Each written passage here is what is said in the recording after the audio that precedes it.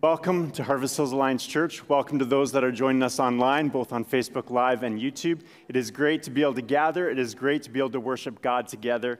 We are excited for the opportunity we have to lift on high the name of Jesus. Today we'll be reminded that Jesus Christ is our Lord and Savior, and we have an opportunity to praise and to glorify His name, and that is good, and that is the right thing for us to do. Today, let us passionately, with our whole selves, lift on high the name of Jesus and worship Him who is so worthy of our praise. I'd like to highlight a few things within our faith community, and the first one is next Sunday, we're going to see a lot of changes. And if we think back over this past pandemic, these 18 months, when we hear the word changes, that usually means a bad thing, but rest assured, changes next week is a good thing, and I'm excited for them, and I hope that you are as well. It's all going to be a great change for us. We're going to be going back to 2 services. So starting next Sunday, we'll have a 9:15 and an 11 o'clock service. And at our 9:15, that will be the service that we stream going forward. So for those that are joining us online, instead of joining us at 10 o'clock, we'll be online at 9:15, and you can catch our live stream at that time or when you're able to tune in later on.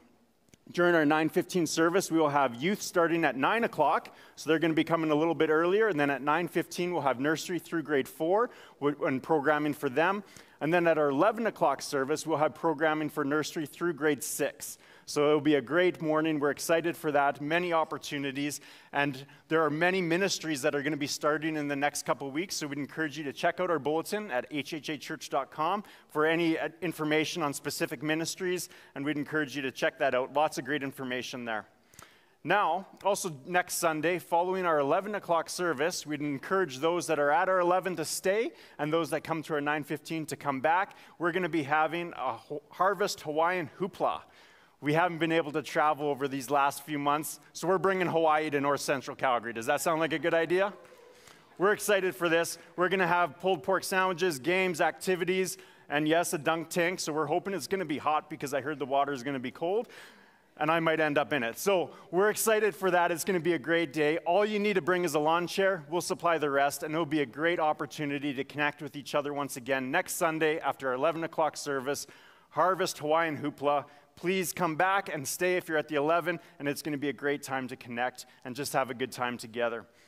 One of the challenges this past year is to be able to plan and organize different events, not knowing what restrictions are going to be at that given time. And as a result, we weren't able to do our Stampede breakfast. And that's an amazing serve for our community. And we have so many people that we're able to have interaction with and contact, serve our community. We hear from so many people on how they love that event. So we are going to be doing a Harvest Community Carnival on Saturday the 17th. And this is going to, 18th, sorry.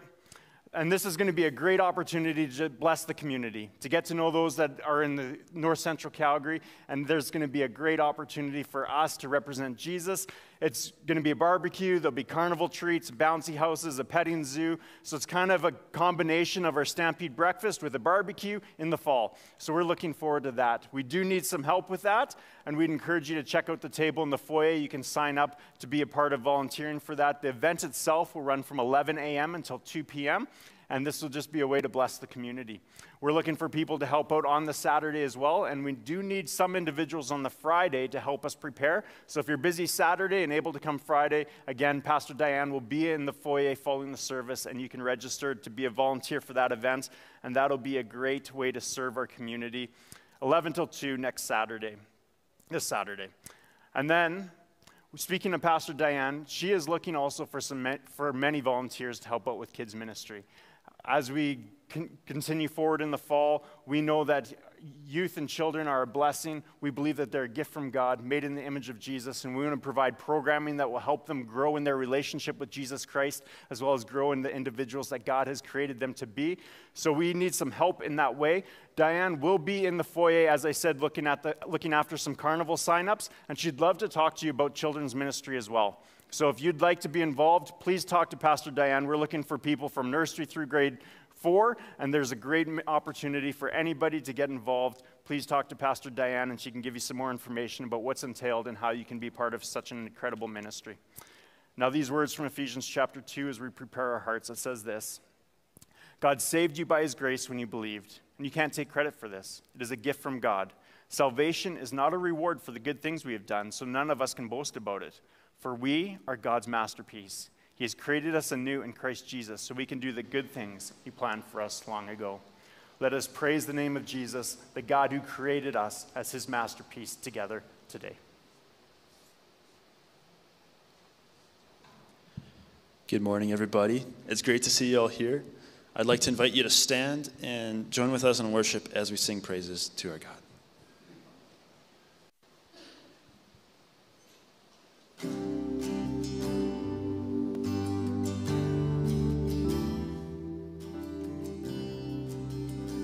Declare this together.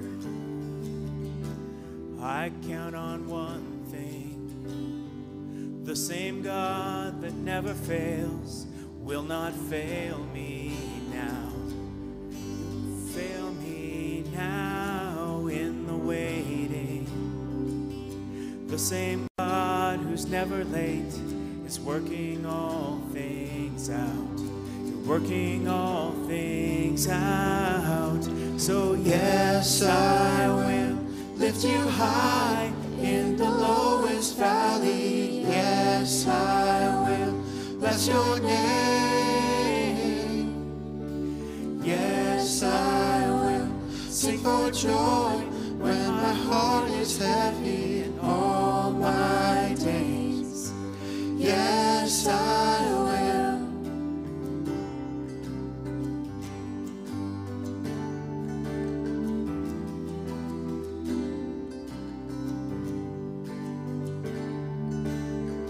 I count on one thing, the same God that never fails will not fail me now. You won't fail me now in the waiting. The same God who's never late is working all things out. You're working all things out. Yes, I will lift you high in the lowest valley. Yes, I will bless your name. Yes, I will sing for joy when my heart is heavy all my days. Yes, I will.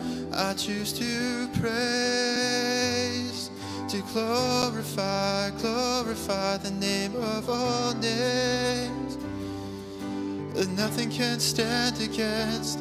I choose to praise, to glorify the name of all names that nothing can stand against. I choose to praise, to glorify the name of all names that nothing can stand against. Yes, I will lift you high in the lowest valley. Yes, I will bless your name.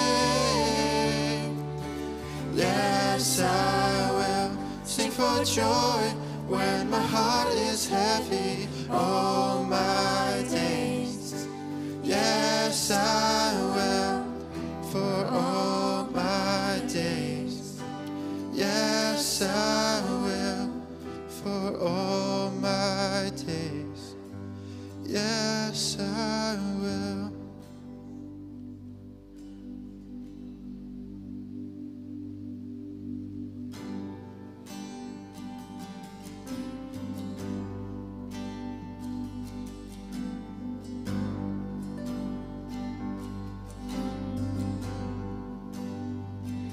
Love you, Lord.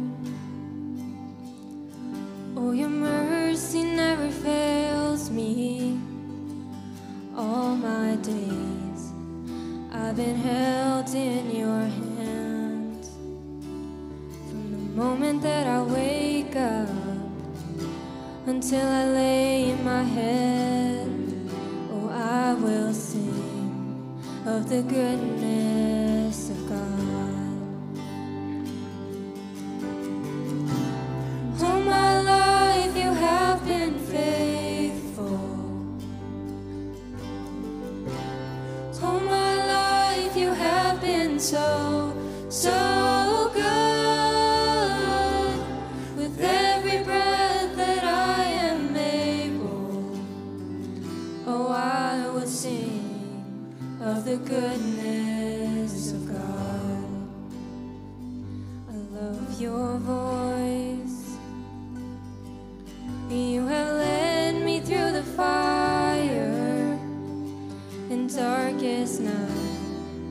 You were close like no other. I've known you as a father. I've known you as a friend.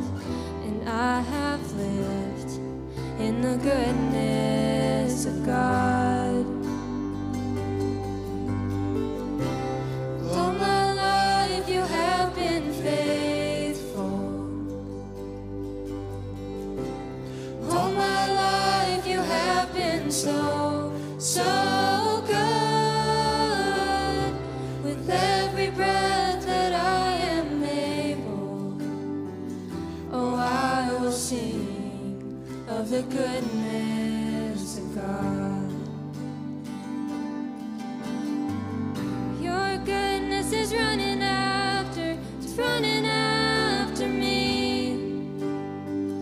Your goodness is running after, it's running after me. With my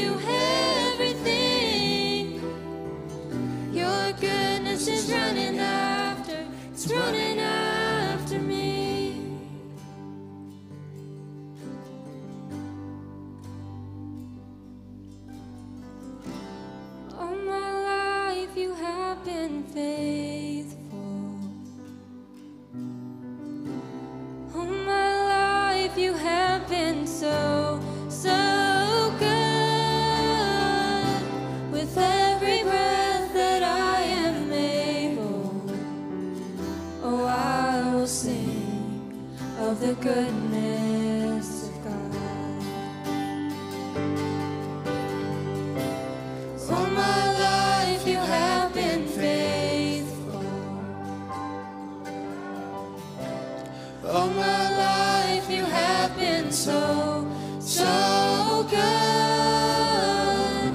With every breath that I am able, oh, I will sing of the goodness of God.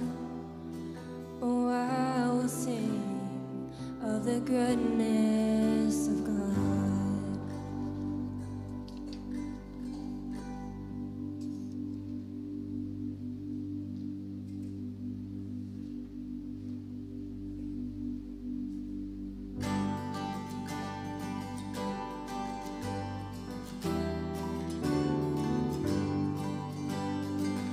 Who am I that the highest King would welcome me? I was lost, but he brought me in. Oh, his love for me. Oh, his love for me. Who the sun sets free, oh, is free indeed. I'm a child of God, yes I am. Free at last, he has ransomed me, his grace runs deep. While I was a slave to sin, Jesus died for me. Yes, he died for me. The sun sets free, oh, is free indeed. I'm a child of God, yes I am. In my Father's house, there's a place for me. I'm a child of God, yes I am.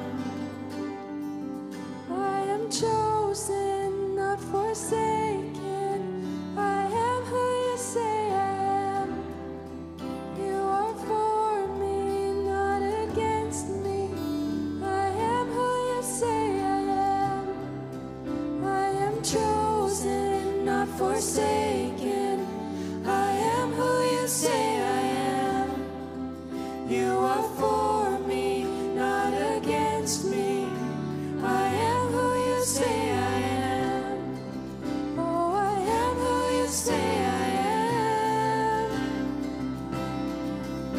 My son sets free, oh, is free indeed.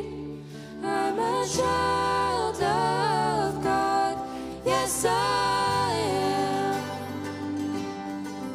In my Father's house, there's a place for me. I'm a child of God, yes I am. In my Father's house, there's a place for me. I'm a child of God, yes I am.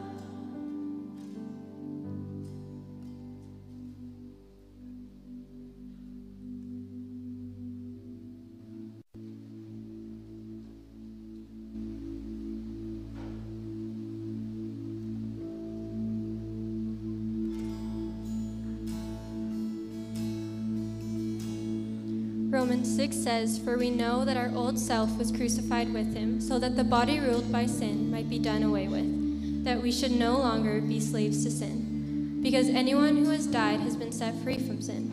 Now if we died with Christ, we believe that we will also live with him." For we know that since Christ was raised from the dead, he cannot die again. Death no longer has mastery over him. The death he died to sin once for all. But the life he lives to God. In the same way, count yourselves dead to sin, but alive to God in Christ Jesus. Therefore, do not let sin reign in your mortal body, so that you obey its evil desires. Do not offer any part of yourself to sin as an instrument of wickedness, but rather offer yourselves to God as those who have been brought from death to light, and offer every part of yourself to him as an instrument of righteousness. For sin shall no longer be your master, because you are not under the law, but under grace.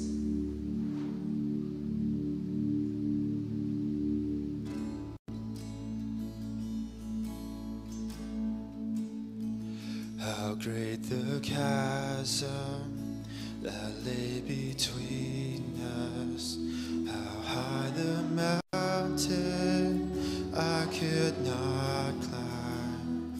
In desperation, I turned to heaven and spoke your name into the night. Then through the darkness, your loving kindness tore through the shadows of my soul. The work is finished, the end is written. Jesus Christ, my living hope. Who could imagine so great a mercy? What heart could fathom such boundless grace? The God of ages stepped down from glory to wear my sin and bear my shame. The cross has spoken, I am forgiven.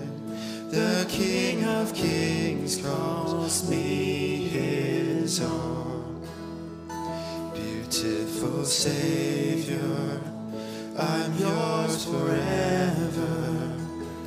Jesus Christ, my living home. Hallelujah, praise the one who set me free. Hallelujah, death has lost its grip on me. You have broken every chain. There's salvation in your name, Jesus Christ, my living hope. Then came the morning that sealed the promise. Your buried body began to breathe. Out of the silence, a roaring lion declared the grave has no claim on me. Then came the morning that sealed the promise. Your buried body began to breathe. Out of the silence, the roaring lion declared the grave has no claim on me. Jesus, yours is the victory.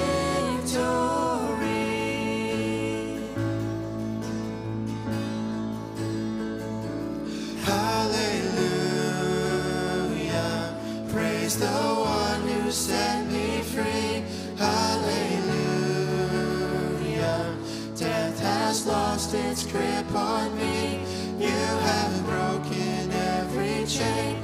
There's salvation in your name, Jesus Christ, my living hope. Hallelujah, praise the one who set me free. Hallelujah, death has lost its grip on me. You have broken every chain.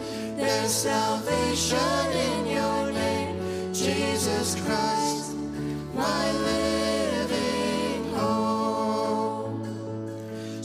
Jesus Christ, my living hope. Jesus Christ, my only hope.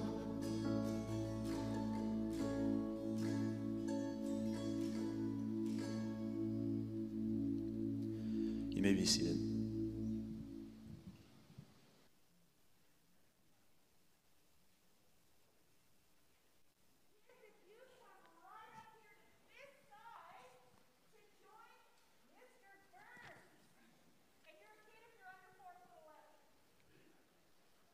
Yeah, so I know you haven't been up here for a little while. I haven't been up here for a little while. You might be just as nervous as I am to be standing up here. And I don't see a whole lot of like younger kids, but come on up. Come on up, honey. Come on up. I'll move the cord seat. Come on, come on. Come on up. Yep. You don't have to be scared of me. I like kids. Come on, you guys. Have a seat. Have a seat at the front. Just have a seat at the front. Hi, honey, how are you? I don't know your name, but I'm sure we'll get to know each other. You can come sit right here, sweetie. You can come sit right up here, okay? I'm just moving the cord so you don't trip. Yep. Have a trip. Yep. Come on. Yeah, have a seat. Have a seat. Come on up. Have a seat. You can scooch down a little bit. Scooch. You can sit right on the front row, right there on the bottom, honey, okay? Thank you, Pastor Diane. Wow, it has been quite a few months since I've seen some of you. Some of you I've never met before, and that's because you haven't been in Harvest Kids before. That's okay, we'll get to know you. You guys are looking fantastic, just gotta say.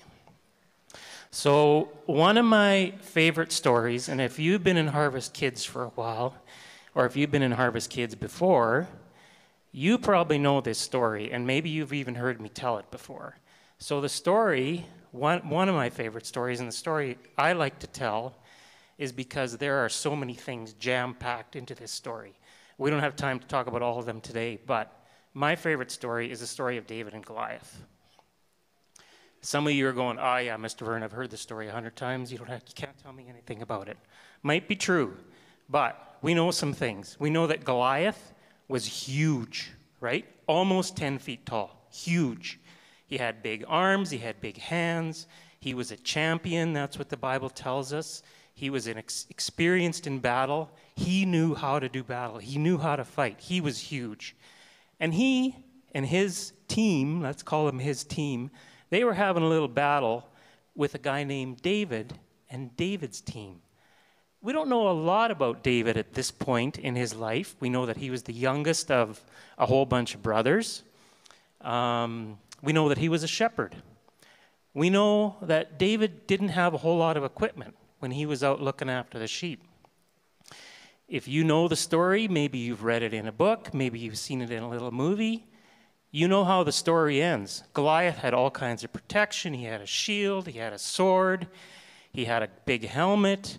He had a guy that would help carry his shield. He had a big, sword. He had a big spear. He had all kinds of protection. Things on his shins to protect his legs. David, what do we know about David? What did David have? Can somebody tell me, what did David have? David had a sling. That's all he had. And 5 stones, right? That's all David had. What do we know? You guys know how this battle ends. We know what happened to Goliath. David beat Goliath. Why did David beat Goliath? Because God was on David's side, right? God was in control. That's what we know about the story. Let's talk about some stuff that's going on today. All kinds of crazy things happening in the news, right? All things, you know, guys, I'm sure you've all heard the word COVID and what COVID means. And you've heard your moms and dads and other adults talking about COVID. COVID is crazy. Us adults, lots of times, we don't know what's going on. I heard Pastor Aaron and Pastor Myron talking this morning about COVID. We don't even know what the rules are for church anymore. Should we wear a mask? Do we have to wear a mask? We don't know. It seems like it changes every day. And I know it's affected lots of things for you guys in school. Sometimes you're in class. Sometimes you're at home, sometimes you're learning on the computer, sometimes mom and dad were trying to help you at home while they were doing their own jobs because they were working from home. All kinds of crazy things. And it seemed like moms and dads and adults, we were always listening to the news. What are the rules going to be today? Because we never knew. You know what? We haven't seen the end of this COVID story yet, have we? We still don't know what's going to happen. But one thing we do know, God knows about COVID, and God is in control. Right? 2020. When you think about 2020, has anybody been to the eye doctor yet before you went to school this year? Maybe you went to the eye doctor? 2 times. And when you went to the doctor and the eye doctor looked at your eyes, and I see you don't wear glasses like me, and if you have really, really, really good eyes, what does the doctor say? You have 20/20 vision, right? 20/20 vision. That's what the eye doctor says, okay?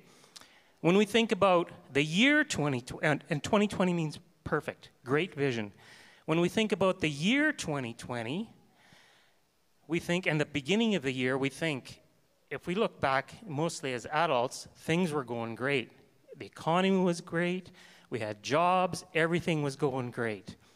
And then March hit, the middle of March, and it seemed like everything fell apart, right? I know I went home, I was working from home.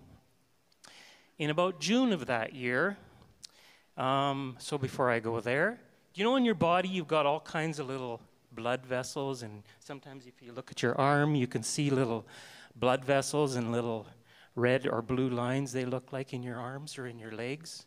Those are called blood vessels or veins.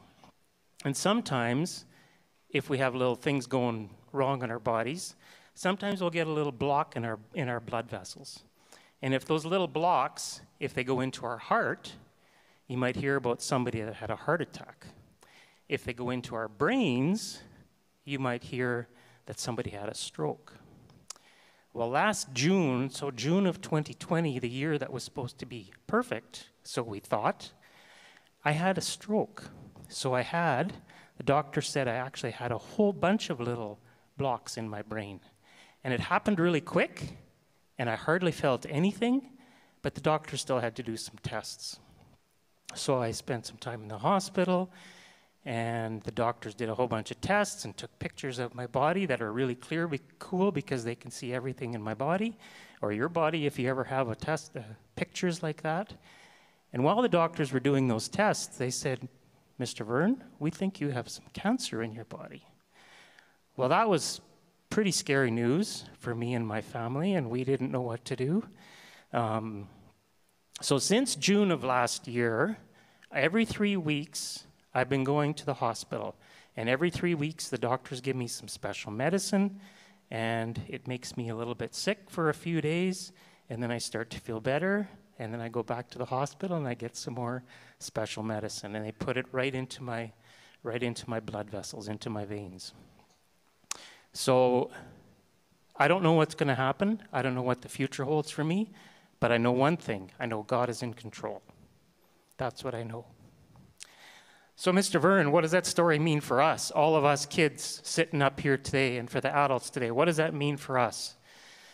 If you've been in Harvest Kids before, you may have heard me say this before. The most important decision you can ever make, and some of you know already what I'm going to say, the most important decision you can ever make is to ask Jesus into your life. Jesus wants to be in control of your life. Jesus wants to have a special relationship with you, a special friendship with you. And that, as you've heard me say before, right? Jesus wants to have a very special relationship with you, and that's the most important decision you can ever make in your life. If you want somebody to help you, to pray with you, you can talk to Pastor Diane. You can talk to a Sunday school teacher. You can talk to Pastor Myron or Pastor Aaron. You can talk to maybe mom and dad, anybody, okay? Start with mom and dad, and they can help. They can pray with you and help you ask Jesus into your heart, okay? Thank you. Great listening. Hope to see you again in Sunday school. You can go back to moms and dads.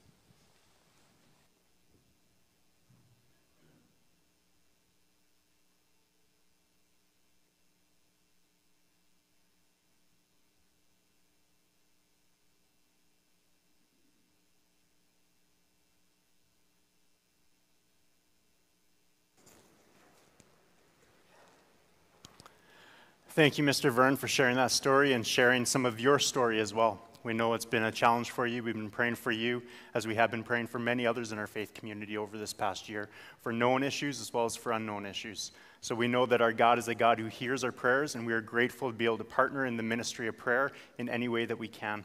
And just so everybody is aware, we would count that a privilege to come alongside anybody during whatever may be going on in your life. If you would require prayer, please reach out to the church. At this time in our service, we're going to take a moment to receive our tithes and offerings. There's a number of ways that this can happen.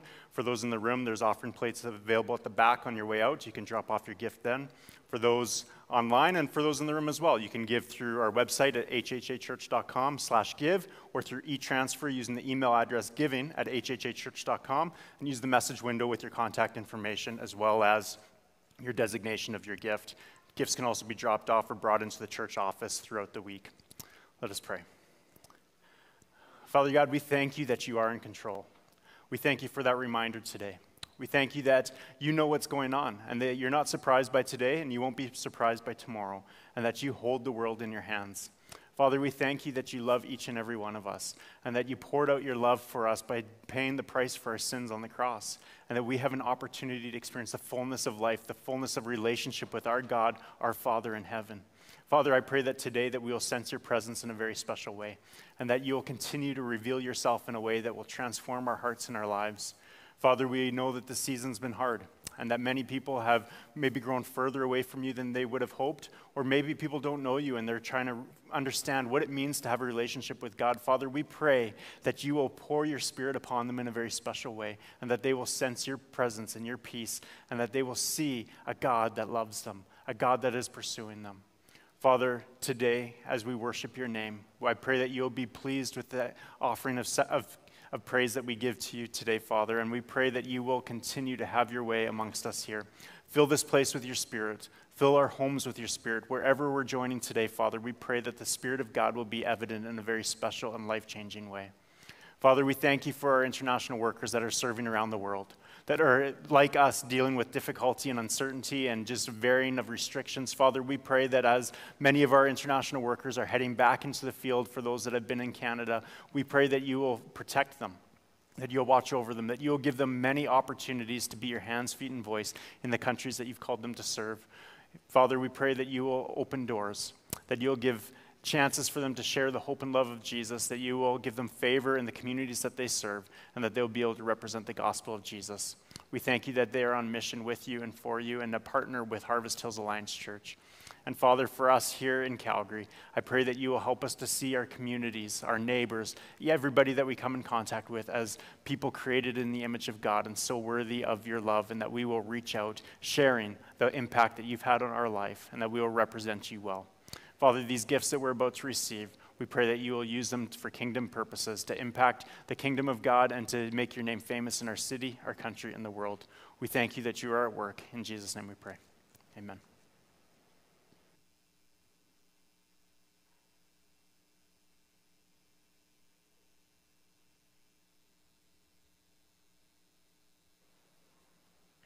Good morning, friends who've joined us online in North Central Calgary or perhaps Airdrie, points beyond. Great to connect with you. Welcome. To you who are in our auditorium in person, again, a warm welcome to each one of you. Today we're wrapping up our summer road trip teaching series, and God willing, next Sunday we'll launch into our new teaching series that's called EKG, Living Out the Heart of the Gospel. EKG, of course, stands for Exponential Kingdom Growth.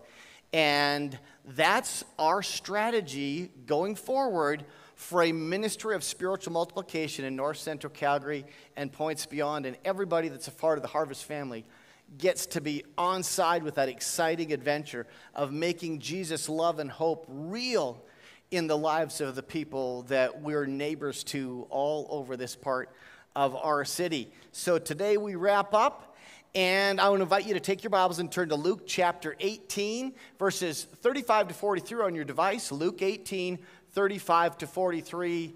And this is the final message in our summer road trip series. And I hope that this summer you've enjoyed, had some fun with, and been challenged by the different journeys from the Word of God that we have studied together. Now, when you think of famous people who are visually impaired, who comes to mind? Maybe you think of Helen Keller. Someone said Stevie Wonder. Maybe Andrea Bocelli. Or perhaps the great gospel hymn writer, Fanny Crosby. How about this person? Has anyone heard of Charlie Boswell? Not so many. Charlie lost his sight while serving his country overseas in the Second World War. He was rescuing a friend from a tank that was on fire.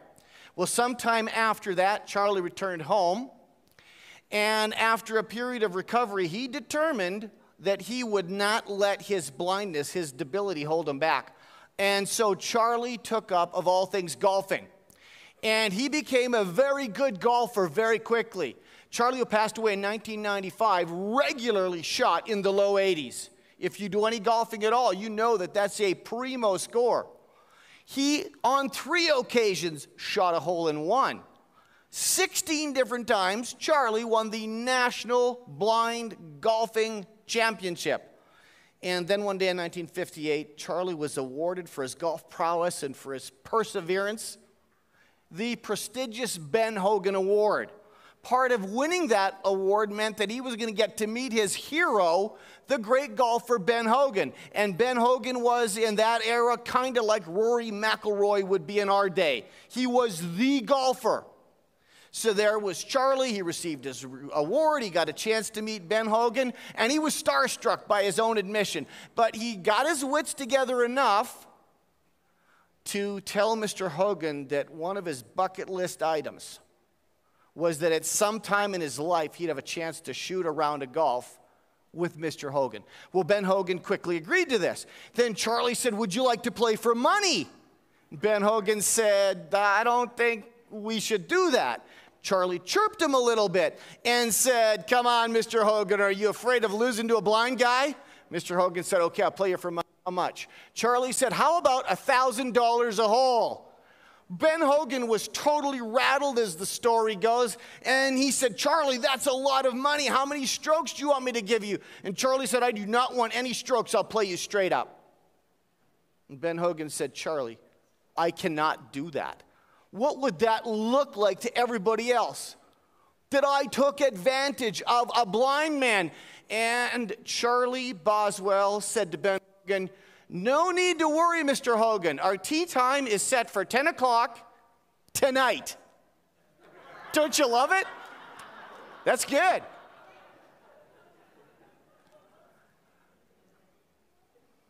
This morning, we're going to study an encounter that the Lord Jesus had with a man as he journeyed on the road through Jericho and ultimately to Jerusalem. So you've got your device or your Bible in hand. Follow along as I read Luke 18, beginning with verse 35. As Jesus approached Jericho, a blind man was sitting by the roadside begging. When he heard the crowd going by, he asked what was happening. They told him, "Jesus of Nazareth is passing by." He called out, "Jesus, Son of David, have mercy on me." Those who led the way rebuked him and told him to be quiet. But he shouted all the more, "Son of David, have mercy on me." Jesus stopped and ordered the man to be brought to him. When he came near, Jesus asked him, "What do you want me to do for you?" "Lord, I want to see," he replied. Jesus said to him, "Receive your sight. Your faith has healed you." Immediately, he received his sight and followed Jesus, praising God. When all the people saw it, they also praised God. Just before we dive into this passage of Scripture, 3 general observations. First of all, as this passage of Scripture unfolds, our Lord Jesus is about a week away from that day and that moment in which he will willingly, in love, give himself on the cross of Calvary to death for the sins of the world. So at this point in Jesus' earthly ministry, he is headed for Jerusalem with resolve. As he journeys, an entourage of people, a caravan of people, including his closest disciples, are journeying with him. Here's a second observation. We know from Mark and Matthew's parallel account that the blind guy's name was Bartimaeus. Just means the son of Timaeus. Now, Bartimaeus literally appears on the pages of Scripture one time, and that is in relation to this specific moment in history. In other words, he had one chance to meet Jesus, and he did. I do not, in any sense, intend to be cheesy or melodramatic. But could that reality be the case for someone here today, or someone who's connecting online with us, that this is your one chance to meet Jesus? What's for sure is we do not know what the future holds. None of us know that. That's why the Bible would say, today if you hear his voice, do not harden your heart. Here's the third observation I make. Bartimaeus, whom we commonly know as blind Bartimaeus, is by no means the only blind guy in this passage of Scripture. The disciples of Jesus were also suffering from some serious myopia. We're going to see that in the passage of Scripture, but flip back a few verses to chapter 18 and verse 15 to get a sense of what I'm talking about. Verse 15. People were bringing babies to Jesus for him to place his hands on them. When the disciples saw this, they rebuked them. But Jesus called the children to him and said, "Let the little children come to me and do not hinder them, for the kingdom of God belongs to such as these." Do you get what I'm saying? The blind man is not the only blind person in this passage of Scripture. In fact, you could argue that the blind man was actually the least blind person in the story. Now, the Word of God teaches then that every person has two sets of eyes. We have physical eyes. And the gift of sight is an amazing gift. We also have spiritual eyes. And apart from the transforming grace of God upon us in Christ Jesus, when we make a volitional faith decision to yield our lives to King Jesus as the only one who could forgive us and lead our lives, we are totally blind. We're as blind spiritually as Bartimaeus was physically. But here's the awesome good news. Our King Jesus gives sight to the blind. Amen? Now let's dive into the Scripture. And first of all, see in that 35th verse, the condition of Bartimaeus. We already know it, but let's read the verse. As Jesus approached Jericho, a blind man was sitting by the roadside begging. So there was a blind man. His name was Bartimaeus. He was sitting there and he was begging. Now, in our world, 3% of Canadians are blind or have some degree of visual disability. That's 750,000 people. Worldwide, 253 million people are fully blind or have some degree of visual impairment. Imagine living in a world where you couldn't see the rolling cascade of a waterfall or watch a sunset or the stars in the sky or the smile of a child. Imagine a world in which life for you was a dark hallway. That was Bartimaeus. And there are quite a few other people in our own country and around the world that are in the same situation. Again, the gift of sight is an amazing gift. And for that gift that God has granted me and us today, we give him thanks. Amen? But again, the blindness of the man in the story, Bartimaeus, is a picture of the spiritual condition of people apart from the Lord Jesus Christ. And so in 2 Corinthians chapter 4 and verse 4, the Word of God would say this: this age has blinded the minds of unbelievers so that they cannot see the light of the gospel that displays the glory of Christ, who is the image of God. Apart from the Spirit of God working through the Word of God to open our eyes so that we can respond in faith to King Jesus, the one alone who could rescue us from our sins, we are totally spiritually blind. What's more, in and of ourselves, we can't do anything about it. Absolutely nothing. But this is where our King comes in.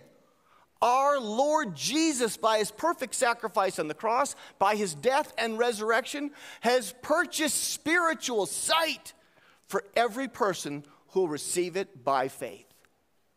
So if you, by the grace of God and the transformational power of the Lord Jesus Christ, have your spiritual sight as you watch online or as you sit in the room this morning, we give God thanks for our spiritual eyes, right? Not only that, as we move into this fall and the launch of our strategy for a ministry of spiritual multiplication, please join together, Harvest family, in asking that the Spirit of God would be poured out upon the surrounding communities, that the eyes of people would be opened to see the glory of the Lord Jesus Christ, who is the one who is so able to give sight to the blind. Now, there may be someone who's connected with us this morning, and in an introspective moment, in an honest moment with yourself and before God, you'd say, I'm actually walking right now in spiritual darkness. I've never made a volitional faith choice to yield my life to the Lord Jesus Christ. Hey, today's your day then. Like the man in the story. Simply give your yes in faith to Jesus. Your sins will be forgiven. You'll be restored to relationship with God. Your eyes will be opened. And you will know that God has granted you, even as His word is true, the free gift of forever life. So that was the condition of the man in the story. He was blind, physically blind, which is a powerful picture in Scripture of spiritual blindness, or not knowing the Lord Jesus Christ and being separated from God as a result. Note secondly then the cry of Bartimaeus. The cry of Bartimaeus, verse 36.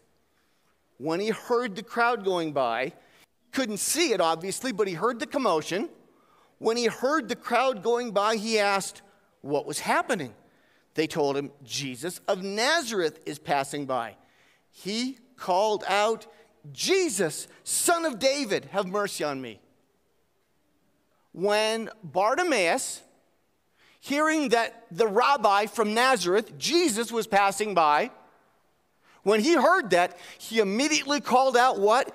Jesus, Son of David, have mercy on me. That phrase, Son of David, powerfully messianic.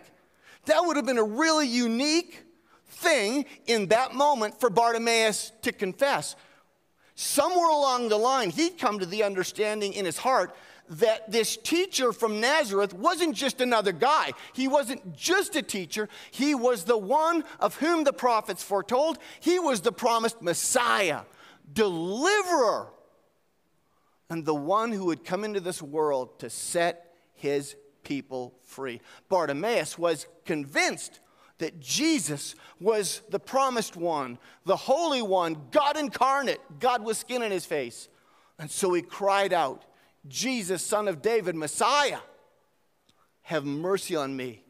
Maybe Bartimaeus had heard stories of how the Lord Jesus Christ had ministered to people, setting them free spiritually, pouring out miraculous works of healing upon their lives, giving sight to other blind people. Maybe Bartimaeus had heard about that day in which Jesus of Nazareth stepped into the synagogue in his hometown and read the words from the prophet Isaiah that are recorded in Luke 4, 18 and 19. And those words are these: the Spirit of the Lord is on me because He's anointed me to proclaim good news to the poor. He has sent me to proclaim freedom for the prisoners and recovery of sight for the blind, to set the oppressed free, to proclaim the year of the Lord's favor. And of course, on that day in the synagogue in which Jesus read those words of the prophet Isaiah, He told everybody and said, in this very moment, in me, the words of the prophet are fulfilled before you. Perhaps Bartimaeus was aware of that moment in which Jesus declared that He was the promised Messiah. Whatever the case was, he knew some things. He knew that he didn't have his sight. He knew that Jesus was the Messiah. He was coming down the road, and this king could give sight to the blind. And so he cried out, Jesus, Son of David. And then what was the second part of his cry? Have mercy on me. Have mercy on me. Grace and I were talking about a road trip that we went on with our kids some years ago. And I grew up in southern Alberta in Lethbridge, so lots of times for day trips. Growing up, we would go to Waterton National Park for a day trip. So we were going to go tenting with our guys at Waterton Lakes National Park. And I was kind of excited to take them where I'd been in my growing up years. Now, if you've been there, as you're traveling south from Fort McLeod towards Cardston, just north of Cardston, there's a fork in the road. And you got to take the sweeping right-hand turn, and that breaks you west to go to Waterton. If you miss the turn and go straight, you're driving down Main Street, Cardston, which is a little town, 3,500 people. The Main Street, the entire thing is 8 blocks long. So we're driving, and I missed the turn, and I immediately knew it. I immediately knew I'd missed the turn. So at the very next intersection, 1 block into the booming metropolis that's Cardston, I flipped a U-turn at the intersection. As I'm flipping the U-turn, a few blocks down Main Street, guess what I see? I see an RCMP cruiser. And a bunch of thoughts are going through my head all at the same time. I'm thinking, oh man, did he see me? And if he saw me, is he going to care? And then this was not my finest hour. I openly admit this. My next thought was, I got to get out of here quick. Because if I turn around and kind of zip it up there and then turn left and head west to Waterton Lakes, if he is coming after me, he's at least going to have to make a choice whether I went straight or turned. Again, it wasn't my finest hour, but it's exactly what I did, and it was what was going on up here. So I was kind of, sort of, I thought at that point, trying to get away in the RCMP. Apologies. I made the turn west, and in my rearview mirror, I watch the police officer now, and the lights on the car are on, and he's bombing north. And I'm thinking, great, he went the wrong way. Only about a half a minute later, he started going the right way. And he obviously made the loop and came up behind me. Here's the thing about that road going west from Cardston to Waterton. There's no shoulder. It's a skinny little road. I'm thinking to myself, like, I don't even know how I can stop. You can't stop in the middle of the road, can you? So in my brain, I mean, at this point, this was my honest thinking. I just thought, I'm just going to go to the nearest approach or a driveway or something, and I can safely turn in there. He was not impressed with that because he followed me for a while with the lights on. Now the siren came on.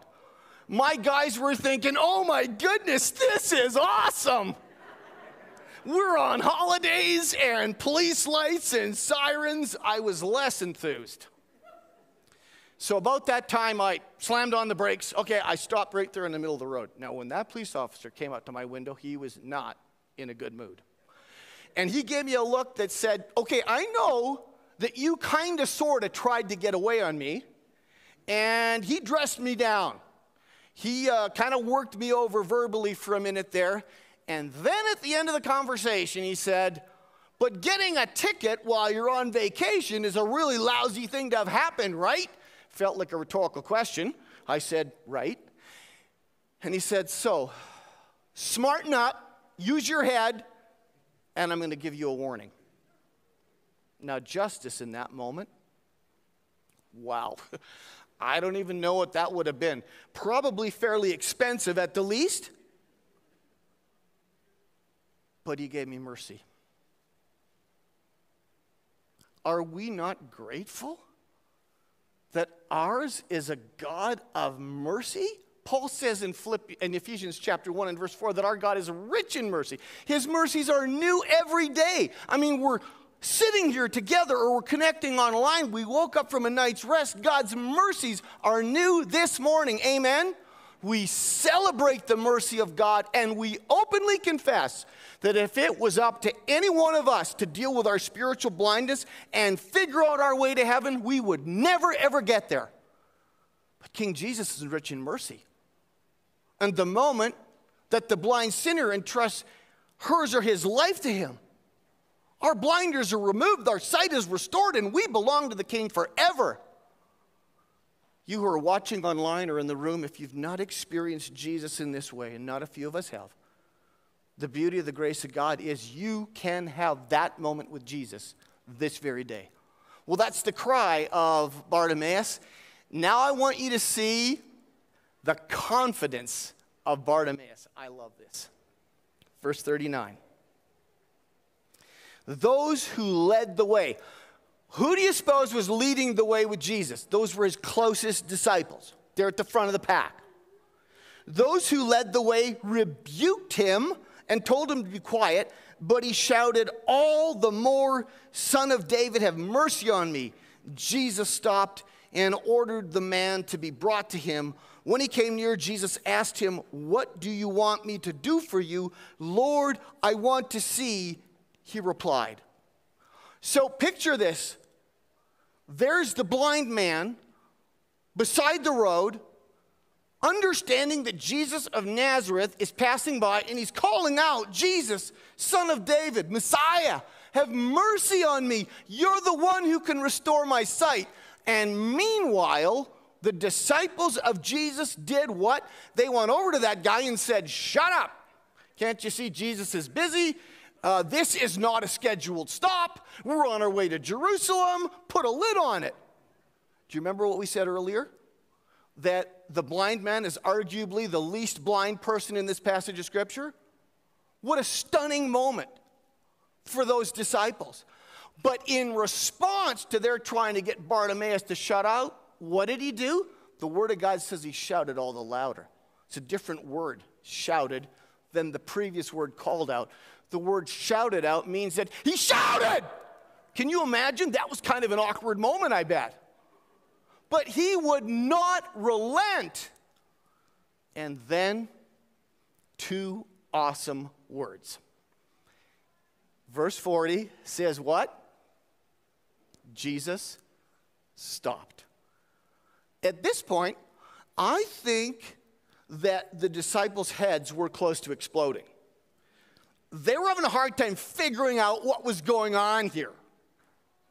But then Jesus, to that confusing moment for them, did this. The Word of God says he commanded that Bartimaeus be brought to him. The word command, it's a military word. It's like a commanding officer speaking to his charges, and a commanding officer's verbal directive is to be obeyed implicitly. This is not to be debated. He commanded some of those same disciples to bring Bartimaeus to him. Oh my goodness, do you think they were having a sheepish moment? I'm going to guess so. And at the same time, their heads were spinning and they were trying to figure this all out. But Jesus, he knew what he was going to do. He knew that he was going to give this man sight, but he wanted to connect the miracle to the mission. And what's the mission? From the heart of the Lord Jesus, friends, people are not the problem. People are not an impediment. People aren't something that we got to work our way around. People are the mission. Amen? Jesus came to give sight to the blind. So they bring Bartimaeus, the disciples, to the Lord Jesus for this one encounter that he would have with the living Christ. Now here's a question that I pondered this week, and I put it out there for all of us. Thinking of those disciples rebuking the guy who needed Jesus' help. Who's the person in our lives that we would rather rebuke than take to Jesus? Who is that person for me? Who's that person for us? And then the $6 million question. Jesus looked at Bartimaeus and he said, "What do you want me to do for you?" Rhetorical question, right? I mean, talk about sort of having a keen way of expressing the obvious. The guy is blind. But what if in that moment, Bartimaeus, who maybe hadn't had a decent meal for 2 or 3 days, essentially went for a Big Mac? What if he'd said that? "Jesus, I'd just like something to eat." Or what if he had said, "Could you just spot me a few coins?" Or, "Oh my goodness, my tunic and my sandals, they're really worn out. I could use a new wardrobe." What if he'd done that? Only Bartimaeus, filled with faith, being convinced that Jesus was the promised Messiah, the one who could give sight to the blind, the one who loved to pour his mercy on people, he went all in that moment, in a crowd no less. And he said, "Jesus, I want to be able to see." Last Sunday, Pastor Sherry, in reading a page from the book that she's reading, asked a great question. What if Jesus actually meant what he said? What if Jesus actually meant the things that he said, the things that he says to us in the Word of God? And with that in mind, here's the thing. Our Lord Jesus, who is filled with mercy, still loves to stop when people call out to him. And if he stops, or when he stops, let me say, in my life, in my circumstance, if he were to ask us this morning, what do you want me to do for you? Do you have an answer? What would your answer be? Would it be, Lord Jesus, I need my spiritual sight? Or, Lord Jesus, I have a relationship that's marked by darkness. Would you bring incredible light to it? Lord Jesus, I'm wrestling with a personal affliction. I need your healing hand upon my life. If Jesus were to ask you today, what do you want me to do for you? Oh, friends, in faith in our King, whose greatness the universe cannot contain, in answer to that question, as Bartimaeus models for us, don't set the bar low. Let's go all in faith, believing that our King is able. All right, one last thought, and it's verses 42 and 43, and I want you to see the commitment of Bartimaeus.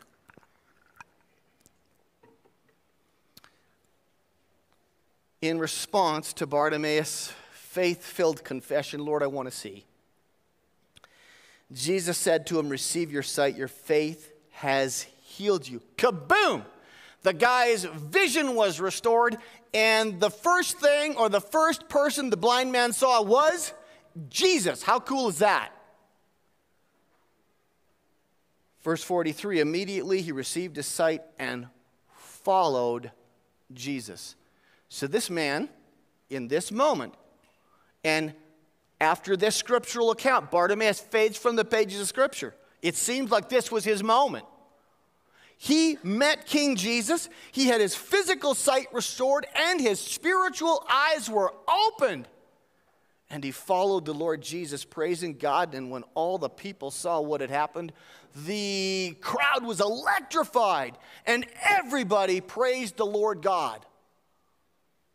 Now that Bartimaeus had both his spiritual and his physical eyes restored, and he's a part of that entourage that's moving down the road through Jericho on the way to Jerusalem, could we imagine that just maybe along the way to people in the crowd or people standing beside the road or someone else in another village, he said, hey everybody, that guy over there, that's Jesus the Messiah. He gave me my sight, and you'll do the same thing for you. Doctor was an international worker, a missionary serving half the world away, and he was an ophthalmologist. And so one day, through an operation, he was able to restore sight to a blind man. The guy, of course, went off just ecstatic at the restoration of his vision. And the doctor didn't hear from the fellow again until sometime later, some days later, there was a knock on his home. And when the doctor opened the door, here was this fellow that he'd done the eye surgery on. And this time, this guy had with him like a rope, and he was holding the front of the rope, and hanging onto the rope were 10 other blind people. We who are followers of Jesus by faith, who've experienced the grace of God, who've had our sight restored, we get to, and in fact, we must join Jesus on mission now to point others to Jesus, that they might experience the restoration of their sight in the way that we have as well. Make no mistake, when we call out to King Jesus, to the present, he stops. He hears and he stops, and he saves, and he heals. This is our King. He gives sight to the blind. Let's pray.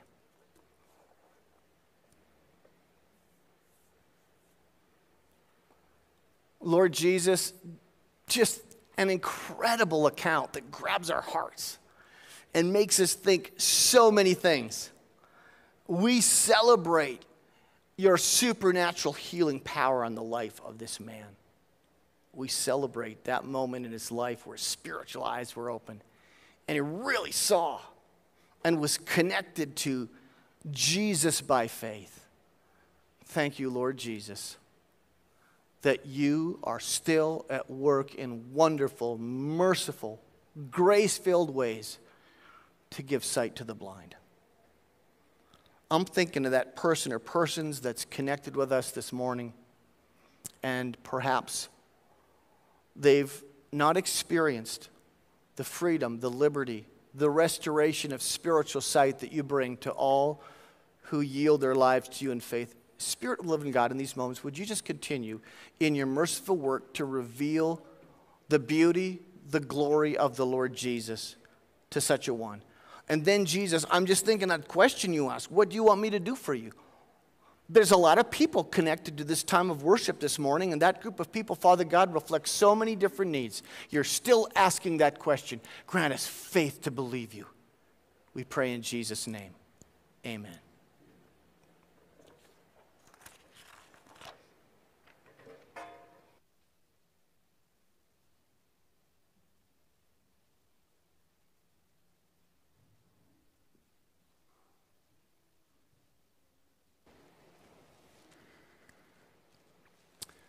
This time in our service, we're going to take an opportunity to receive communion together. For those in the room, if you didn't grab your elements on the way in, I'd encourage you to go out those doors, and there's 2 tables set up with elements provided on them. For those joining us online, please make sure that you have your elements ready at home, and in a few moments, we will partake together. This summer, we spent time journeying on different biblical roads. The most impactful road trip ever was the road to the cross. Our Lord and Savior lived on earth with the purpose of taking that journey, of walking to the cross to be the sacrificial lamb of all of humanity. Max Lucado says, Jesus died on purpose. No surprise, no hesitation, no faltering. You can tell a lot about a person by the way he dies, and the way Jesus marched to his death leaves no doubt. He'd come to earth for this moment. Peter, preaching in Acts 2, says this in verse 23, Jesus was given to you, and with the help of those who don't know the law, you put him to death by nailing him to a cross. But this was God's plan, which he had made long ago. He knew all this would happen.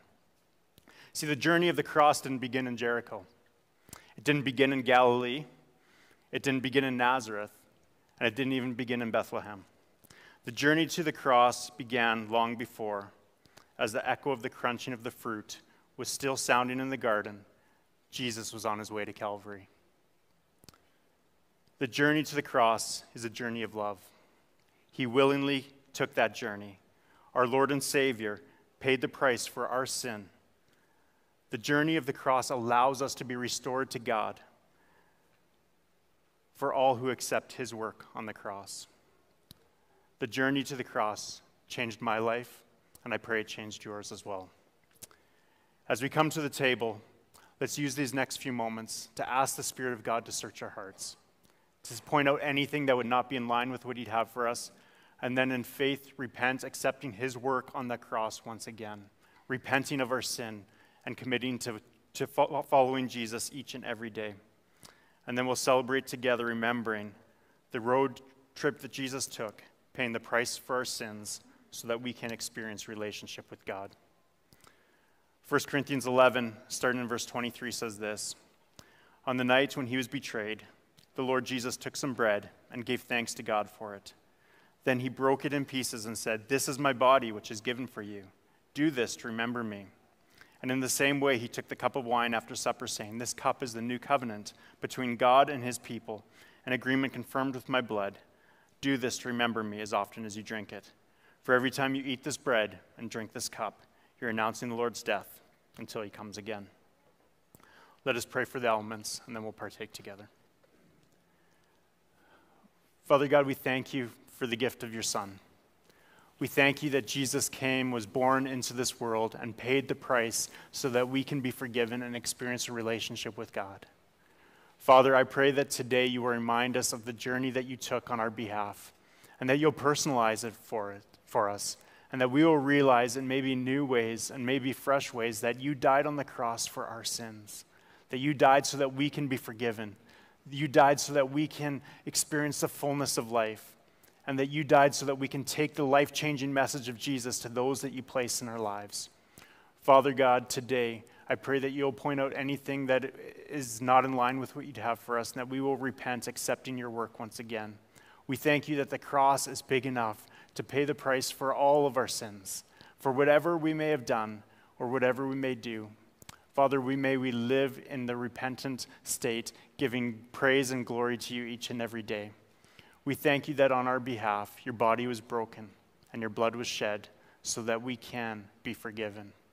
We thank you that you rose again, conquering death, paying the price for our sin as the sacrificial Lamb of God. Father, minister to our hearts. In Jesus' name we pray. Amen. Let us partake of both the bread and the cup today. It's the body broken and the blood shed for each and every one of us. Let's partake together.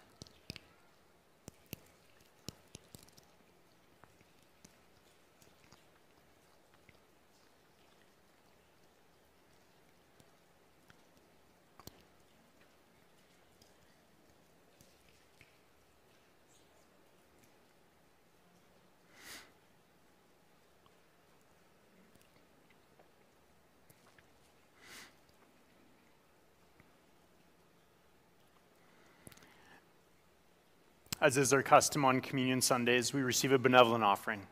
For those in the room, there's new offering plates put out at the back. If you haven't dropped off your tithe and you still need to do that, just make sure you use an envelope. All loose change will be given to our benevolent fund. If you're joining us online, you can give a number of ways.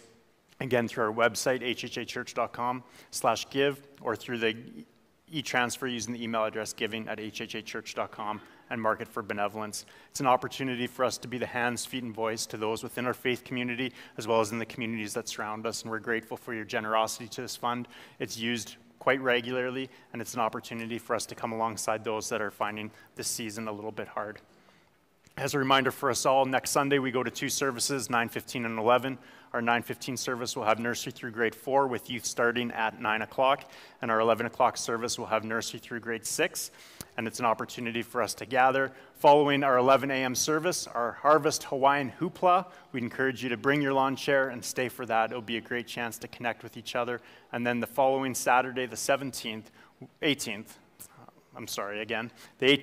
we will be having our Harvest Carnival and an opportunity to serve our community that way.